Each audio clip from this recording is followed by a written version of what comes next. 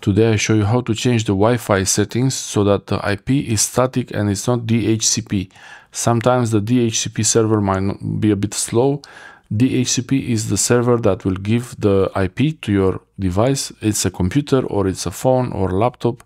It gives automatically an IP to your device. But in some cases you might want to have a static IP, a fixed IP, and you can do that with DHCP. Through DHCP you can set a specific IP for a device, so you don't really have to set it to static. But if you really want to set it to static to make sure that the IP is always the same, and maybe you have problems with DHCP and you just want to have the IP static, this is really easy to do. So I show you this on Sony Xperia 1 Mark V Android 15, but this is going to be very similar on most Android phones. Open the quick settings and internet here, long press. On previous versions of Android this was a little bit different, so I'll show you how to go to that from settings. Under the settings here, go to network and internet, and under internet here you see the Wi-Fi and the 5G, the mobile data. So if I disable the Wi-Fi, I'm connected to 5G, and it could be also 4G depending on the network speed, but when I'm connecting to Wi-Fi, it will automatically connect to this network. This is my network here. And if I want to see the network settings, I can tap on the gear icon here for my network. Your network, you could have these settings separate for each network you might have. Here you have all the information about this network. You can disconnect from it, you can share it, you can change the password. If you change the password, you can update the password here. You can also, this is useful to be able to auto-connect or not auto-connect, depending on which network it is. And you see the information about the network type, the device MAC address, IP address, gateway, subnet mask, DNS, and the IPv6 doesn't really matter for home networks. This is what matters here. You have the IP address, gateway, subnet mask, DNS. And these are automatically assigned from the router, from the internet box. And if I want to change that, I can tap on this pencil icon here. Here in this mode, you can change the password if you wanted to, and you can show it to make sure you're typing it right. Then you have advanced options. Press on the little arrow there, and I forgot to remember the name, the IP. Most important is to remember which IP you had assigned. So I had 7.192.168. These are default for most networks. Most home networks are like this. And this is not a publicly accessible network, it's a local network. It's not my actual IP, it's just inside here on the local area network. Then 7.2.2.3, these are what matters, and gateway 7.1. And the DNS, I will put 7.1 also. I'll put it like that, simple. So for DNS, you can use any DNS from the internet, and I will show you now. So I go to the pencil, advanced. I don't use proxy settings, but on the IP settings, you see it says DHCP there. I change it to static. And once I change it to static, I can adjust the settings to how I want it.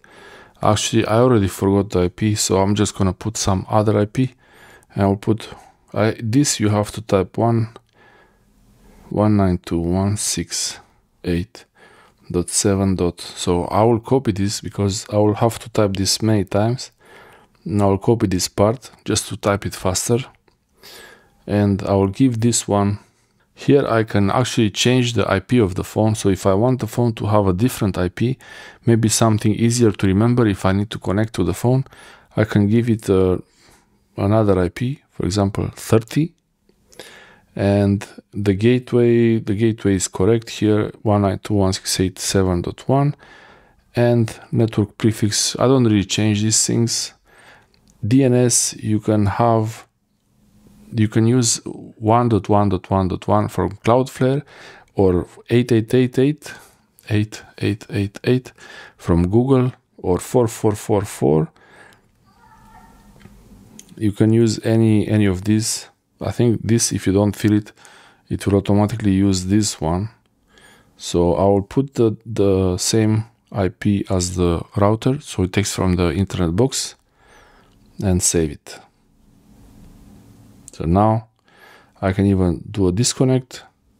I'm connected to 5G, connected, and you see now the IP address is 192.168.7.30, and DNS is the router, and I change the IP address. If you want to make sure that the internet still is working, you can go to YouTube, you can open any app. I don't know, I feel the details wrong, so I'll try to disconnect, connect again.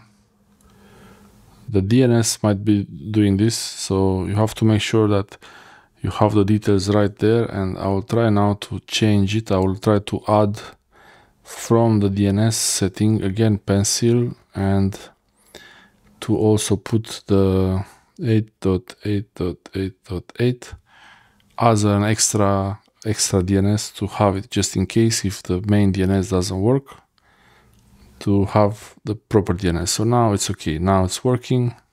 Okay, so I added the extra DNS just to be sure, and you can go to any website. This is my website here. Open a page, make sure that the websites are loading, and that's it. Now you change the IP to static, and you also change the IP of the phone to one that you prefer, not the automatically assigned one from the DHCP.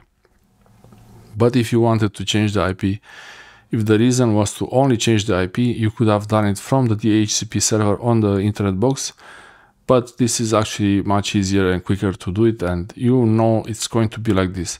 If the internet settings change on the router, on the internet box, then you will not be able to connect to the Wi-Fi, so you have to change it back to DHCP.